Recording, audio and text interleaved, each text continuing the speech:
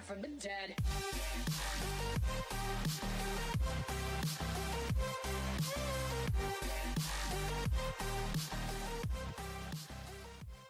How's it going, everybody? Welcome to the vlog. It is Saturday, September 18th. It is 4:41 in the morning right now. I'm here at the gas station and truck stop nearby because I just dropped off my dad. There's his semi, that blue one there. Blue Kenworth T600 right there. That's his farm truck. Basically what happened was him and the guys were using their equipment to harvest another guy's crops for him this weekend, and they started yesterday. And basically my dad hauled one load of corn up to Cedar Rapids, Iowa yesterday, and then right now he's loaded with another load in his trailer, in the hopper trailer, in that trailer right there, the hopper trailer, and there's the truck again. I'll show you. But so he had me he just used the semi, and he was coming this way anyway, so we just parked the semi here at the truck stop and had me come up and pick him up last night. And so I just dropped him off. I'm waiting for him to give me the go-ahead to go. He just wanted me to wait until he made sure that the semi was running before we begin. He told me when he flashes his trailer lights. There he goes. Okay. So he just flashes trailer lights at me. He's just firing up the truck, letting it build up air pressure. So I'll show you now. So that's the situation there. So he is going to be hauling corn today. He even told me himself, I would take you with me today. But last night we had a situation arise. When I came up here to the gas station to pick up my dad, I noticed something, and I cannot let it stand idly by. I did not expect this to happen, but when something like this happens, you kind of got to do it, you know? I can't really show you right now because I am driving. I'm just now leaving the parking lot. But I'll show you guys when I get home. My passenger side headlight is out. So I'm going to take you guys along with me today. I'm going to kind of show you guys what I'm doing. I'm going to show you guys the steps. I'm kind of going to be taking you guys along. I might go back down and get a little bit more sleep if I can. Generally, once I'm up, but considering I haven't even been up an hour yet, I had to be up at 4. I should be able to doze off, at least for a little while. Get a little bit more sleep. Around 7:30, I'm going to go out when the sun's up, and so I have daylight, so I can see. And I'm going to start tearing that apart, and I'm going to act quickly. The car parts store opens at 7:30, so as soon as I get it tore open and I see for a fact if I need another bulb, I'm going to head down there so that I can get that bulb, get it fixed. Because, like I said, my dad said he would let me ride with him today. I didn't even ask him. I was thinking about asking him, but he beat me to the punch this morning, and he said I'd let you ride with me, but, you know, it's going to be going up there to sit in the parking lot to unload the corn sometimes takes a while, and he says, I know you got to work on your car today, so that wouldn't give you time to do that. And I says, yeah. I says, that'd be fun, but I says, I guess when something like this pops up unexpectedly, you kind of have to do it. So, changing a light bulb isn't too hard in this thing. The headlights are a little bit of a pain because you got to take out the whole system, undo a little cap, undo a little metal clip, and then the bulb will slide right out. So I'm just pulling into the driveway now. When I get home, I will show you the out bulb. So I'm gonna go ahead and get parked up here real quick, guys, and I'll show you. I hope you guys are having a fantastic day. A lot has gone down. I haven't really done anything fun until basically today, because it's just been working. I got my job back at the grocery store, and I worked all week, and man, it's been fun. I have loved it. It's been so good. So I'm gonna go ahead and show you guys. I just parked in front of the garage. Before I shut off the car, let me turn off my fan. I'll show you guys. This is what we're dealing with here. You can see here, I've got a headlight out. That's the problem. The high beam works on this side, and the blinker works and everything, but it needs to look like this. And it doesn't, it looks like this. So that's what we're dealing with today. I just gotta pull it out and change the bulb. So, turn off the car here. Alrighty folks, we are home. So, I hope you guys are having a fantastic day. I'm gonna go ahead and head on in and chill, at least chill out, if not get a little bit of shut-eye. And then around 7 o'clock, 7:30 this morning, I'm gonna come on out. Oh, I left my light on in there. But I'm going to head in and get some shut-eye, guys. Hope you guys have enjoyed this video so far. I got to show you guys the farm truck that I'll probably be in tomorrow. I'm gonna ask him if I can go tomorrow since my car will be fixed and I have the weekend off. Reach back in here. There we go. There we are. Now we're cooking. So I'm gonna go ahead and head on in, guys, and I'll catch you guys when I'm working on the car. All right, good morning again. It is just after 7 o'clock right now. I'm coming out here to start working on the headlight. And another beautiful Iowa sunrise with the horses out here. Hello, guys. Look at how beautiful that sunrise is. Just absolutely beautiful. There's nothing like it, I'm telling you. The sun set last night too, and I went to go pick up Dad last night. It was really cool too. Okay. So, I remember last time I worked on my headlight, my driver's side one, I had to use a YouTube video. YouTube is a wonderful thing. Pop my hood. So, we're gonna pop the hood and I gotta see what I need. So, in order to take the headlight off, what we gotta do is we gotta take this guy, take this bolt out, and that's the main arm that holds this fixture on. And I remember, if I remember correctly, I had to mess with these. I had to, like, this one's still kind of loose because I couldn't retighten it right. So I could move the plastic a little bit back so that I could kick the fixture out. Because then you can see, this is the driver's side. Actually, that cap came off. Actually, there's this cap here. That's the cap that goes in that conceals the bulb. I'll show you on this side. Yeah, that cap kind of came off on the driver's side. Here's the cap right here that we got to unscrew in order to get to our light. Let me see if I can re-screw that cap back on. Oh, maybe I can't. It's okay. It's tight on there. Don't know why there's a gap there, but that's okay, I suppose. So, I need to get a socket and a ratchet. These aren't even actual, like, screws. They look like Phillips screws, but they're just, like, plastic things you just pull, and they have a little wings on the bottom that they clip on. So they're not necessarily screws. But, and I think, if I remember correctly, there's another bolt on the inside somewhere, I do believe. So, I'm going to open up the garage and get the tools that I need. I got to pretty much just, I believe it's a size 10. If I don't know what size, I try to guesstimate what it's going to be, and then I kind of go from there. So, and honestly, where I'm parked, I have the skid loader right next to me. So so I can prop my phone up on the skid loader and you guys can see me work. So I'm gonna go ahead and get my tools out, and I wanna get this done. I wanna get this done so I can get that off my mind. I can say I got the car done and it's ready to rock and roll, so that I can go with my dad tomorrow and help haul harvest. So I'm gonna do that, guys. Let's work on this headlight.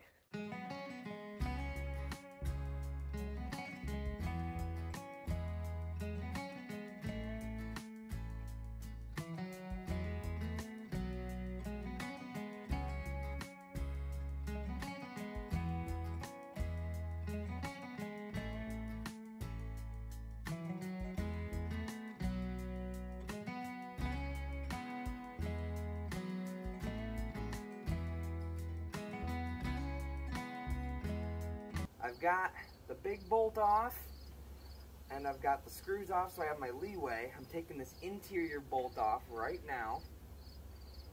I got it loose enough that I can unscrew it with my fingers here. And I'm taking it off so that I have access to it. So now in theory, this guy should pop right out.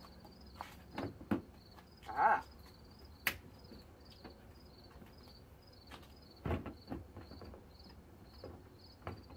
So now we have the light off. In order to take it completely off, I'd unplug it, but I think today I'm not going to unplug it, I think I'm just going to unscrew the cap, take the cap off.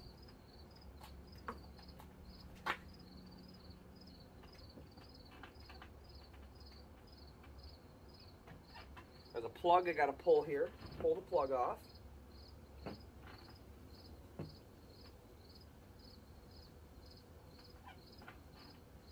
And if I remember correctly, you know what?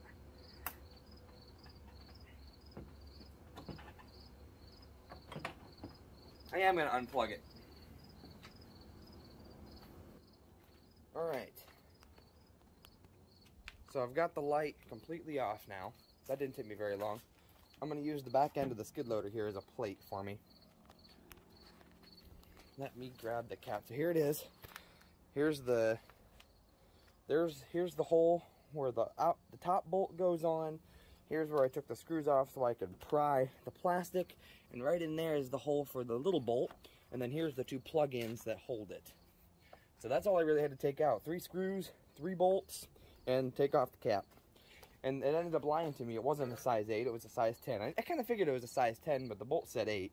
So here, I unplugged the main receiver, and then if I remember correctly, there's this pin in here, this yellow, or this metal pin, and I have to pull, I'm trying to remember how we do this. Over here, you can see here, it kind of clips down, and it's on a hook. You kind of got to push it down, pull it out, so it pops off, and voila. Here be our headlight bulb, just like that. And honestly, now that I'm looking at it, I don't think I have another one of these. I'll check my glove box to be sure, but I don't think I have one.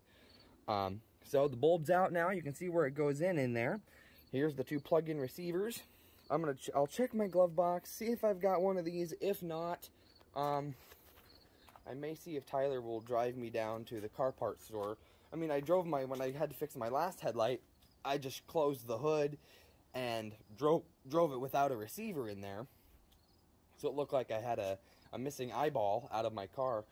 But today, I think, just to get it over and done with, so I don't got to worry about moving all my tools, closing the hood, moving it, driving it, bringing it back. I think I'm just going to see if maybe, because Tyler's alarm went off, I'm going to see if maybe he can get up and drive me down. But just to be safe, I'm going to check first and get the bulb. I'm going to check in my glove box, see if I have another one of these guys. I don't think I do, but I'll check just to be safe, just in case I do. I won't have to worry about it. And if I do end up going to the car parts store, I'll probably pick up 2 of them. Instead of 1, just to replace this one, I'll get another one as well on top of that if they have another one on hand, so that if I have another headlight go out, then I know I've got one here on hand. So all I got to do is do that quick repair, to undo a couple bolts, take off the receiver. I have to take it, like I said, I have to take off the receiver because the cap and the hole is on the back side. So it's so hard to reach in and pull that bulb out. It's so much easier just to unplug the 2 parts where it hooks up to the cables to the car and just pull out the whole receiver, the whole beam, and just pull this out. And this is a dual headlight. It does my high beam and my low beam. So the high beam still works on this guy, but not the low beam, so it's a bad bulb. In some vehicles, you have 2 bulbs, one for the low, one for the high, and they switch depending on which one you're using. This one is a dual. It does both. So the filament and stuff that runs the low beam must be burnt out. And I can understand why the low beam would go first, because you run your lows a lot longer than you run your highs. You know, you run your lows if you're coming up on a car at night. You also run your lows if it's kind of raining out and it's foggy, even if you can see. So your lows get used a lot more than your highs. So I'm going to check in my glove box, see if I've got another one of these guys, and we'll go from there. Alright guys, it's now 8:23. Me and Tyler just got back. I had him run me down to the car parts store. and I picked up a couple headlights. I got 2 of them, as you can see here. There's the old one that I pulled out. There's the 2 new ones. I'm gonna go ahead and put the new one that I obviously need to replace in there. And then the other one I am going to leave in the glove box. I'm going to leave it in its packaging the way it is right now. I'm just going to leave it sealed. And I'm going to put it in my glove box so that the next time I have a headlight go out, it will, I can just use it and just do a quick flip-flop. I won't have to worry about running to the car parts store. I've got one so that I can fix it the next time. But now I'm going to basically do what I did before, but basically in reverse. I'm going to open up the new bulb, put it in, tighten that metal clip, then I'm going to put the plug back on that, and then I'm going to close the cap, and I'm going to take it back on and put it on. So let's see what we can do.